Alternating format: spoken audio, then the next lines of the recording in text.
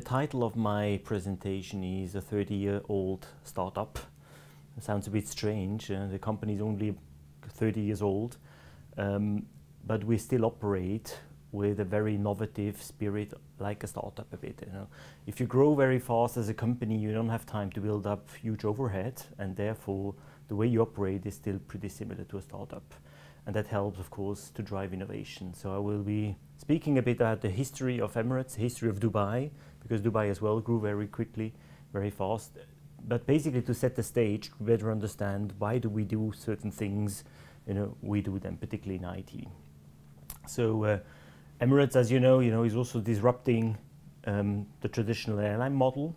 That's a bit part of my theme. And then I will focus a bit on what are the challenges ahead of us, things that we heard today as well about new technology, Internet of Things, connected devices, what our customers will expect from us. But one of my themes as well is about what will future employees expect from us. The Gen Y, Gen Zs, who will enter the workforce very soon. They will expect something different from a company as a work environment as we have known in the past. I typically use a bit an analogy when I watch my 12-year-old daughter, how she does homework, how she uses technology, and thinking that in 10 years, 5 to 10 years, she will be entering the workforce, and the way she works, she interacts with her classmates, that pattern will probably have to apply to corporates as well, and that's a big challenge. We have to get prepared for it.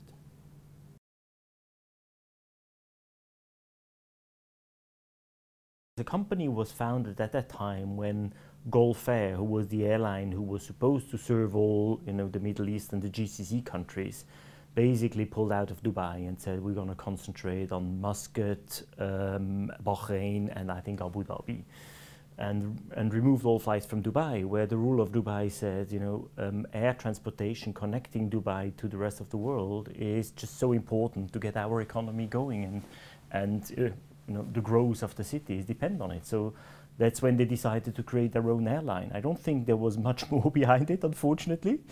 But that also left the leaders of the company the freedom to decide, what they want to do out of the company. And the company was started in '85, with $10 million starting capital, no further subsidies, support from the state whatsoever, and has now merged into, the largest international airline, and spanning all continents, and as you mentioned before, disrupting actually the classical airline industry. If you look at the classical travel patterns earlier, most of the traffic from North America to Asia was always going through Europe, and that is changing.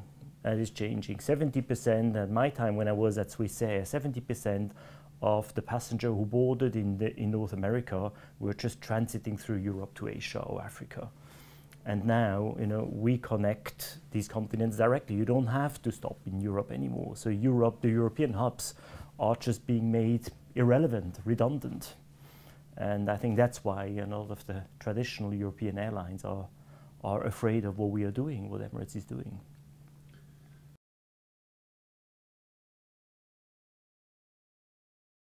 Oh, it's absolutely crucial. It's absolutely crucial. And, luckily, for me as well, is that our airline president, Tim Clark, he absolutely sees the necessity and the criticality of IT. He is completely hooked up that what he wants to achieve with the company, his vision about the future will only be achieved by massive use of technology. What we have seen so far with Emirates is only the beginning. The president has a vision on where he wants to take the company, which is very visionary, very exciting, and only possible with very strong IT enabling. So that's what we're working on now. I think what we've seen so far in terms of use of IT was more the plain vanilla standard stuff. Yes, we had a few interesting innovations, but I think the exciting stuff is only yet to come.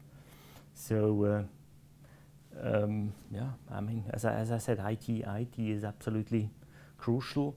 In an operation like an airline, if IT doesn't run, no aircraft is taking off anymore. So it's absolutely mission critical.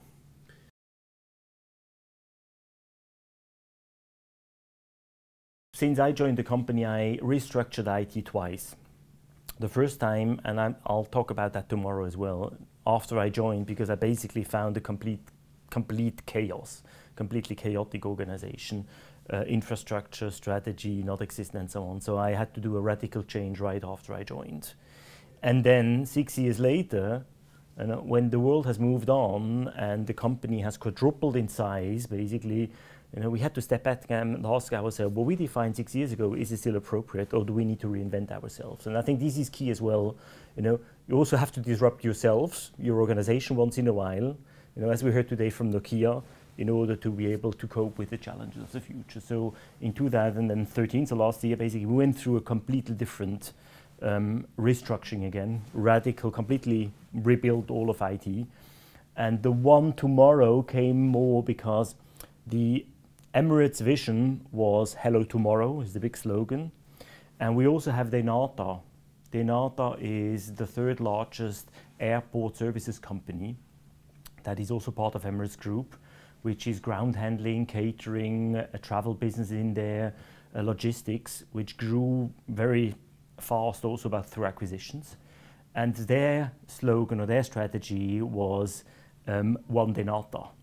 So because we as IT, we serve the airlines as well as the Design2Disrupt businesses, we sort of amalgamated the two slogans and made it One Tomorrow. So it's nothing to do about technology or whatever. It was just showing that we as the IT organization of the group, we actually fuel both of these businesses and their growth and their success. So that's the story behind it.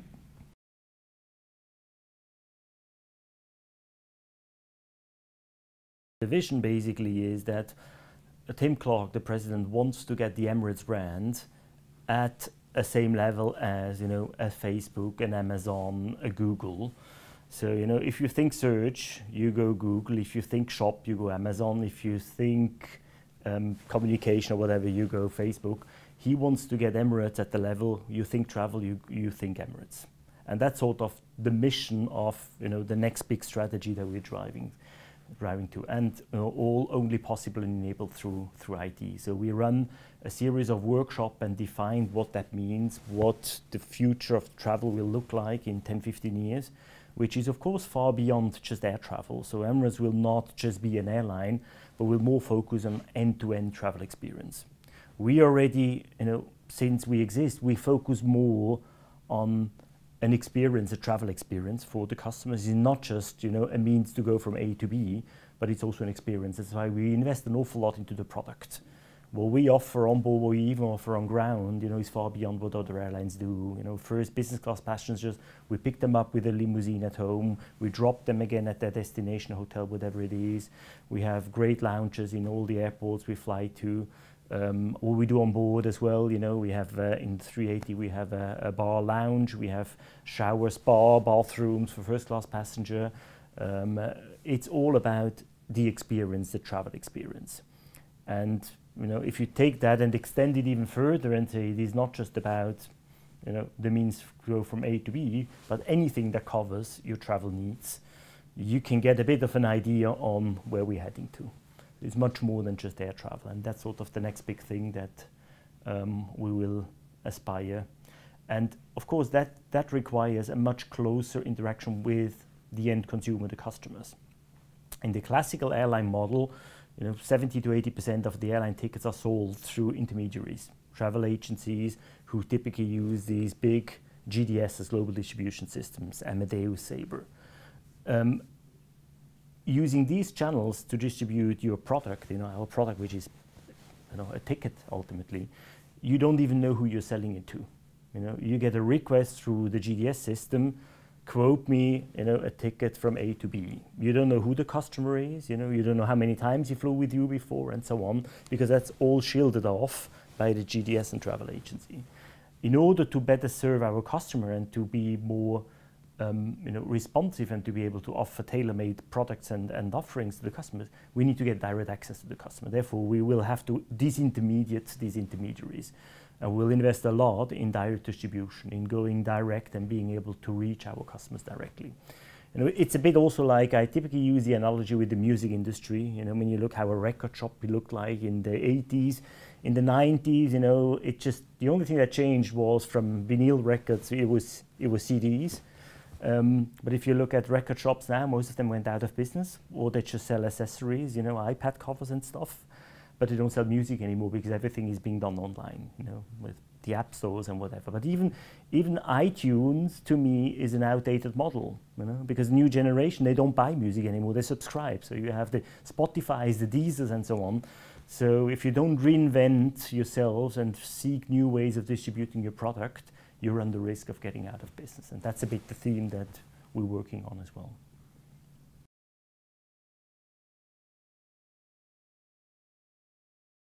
I mean, I am personally a strong believer in open source because I see open source and, you know, the crowdsourcing that comes with it, where a lot of innovation is happening. And when we, of course, we use internally, we use a lot of open source wherever possible.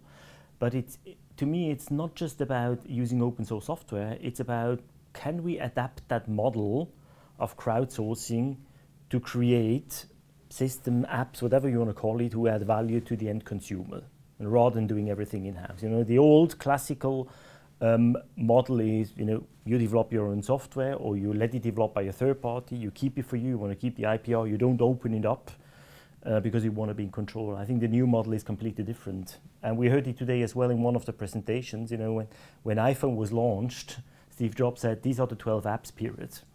You know, and why iPhones and Android are successful is not because it's a particularly good hardware or operating system.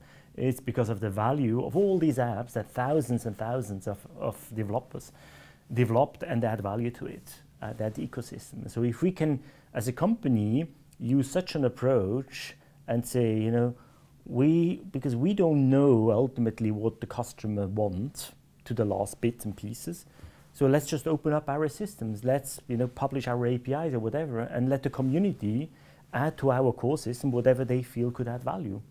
And I don't think large companies have ever done that in sort of big extent, but this is something we're seriously looking at. I wrote a paper about 4 years ago about how could we possibly use crowdsourcing and open source to develop business applications, basically a new reservation system, which the industry in the past has always failed to sort of move away from these old legacy systems into new technology, because they all use the classical traditional, you know, do it all in one go, hundreds of software engineers approach, and it always failed. So that's why, you know, the whole topic about crowdsourcing and open source is something that I strongly believe in. And again, you know, funny enough, I mentioned my daughter earlier, when I observe how my daughter does homework, you know, they have a topic and they need to write something about the topic. So she either does it on the iPad directly or does it on paper, takes a picture and puts it up on Instagram. And within 2 hours, 7, 8, 9 of her classmates took it, added to it, enhanced it and put it back onto Instagram. So after 2 hours, they have a result that nobody individually has ever been able to achieve, because they do homework in crowdsourcing, you know, and they realize that generation knows that the more I share, the more I get back. When we went to school, we did our homeworks ourselves. We didn't want to share it because we want to do better than the others. I see the new generation are completely different, the other way around. And you know, that's again the theme that I mentioned earlier. We have to think about how, as a company, will we embrace that capability into our company. You know, when these people enter the workforce, we can't tell them, no, you can't use Instagram because, you know, SharePoint is our standard, because that's what makes them efficient. So we have to completely rethink also our security policies, our HR policies and so on, because otherwise we'll not be able to attract these talents.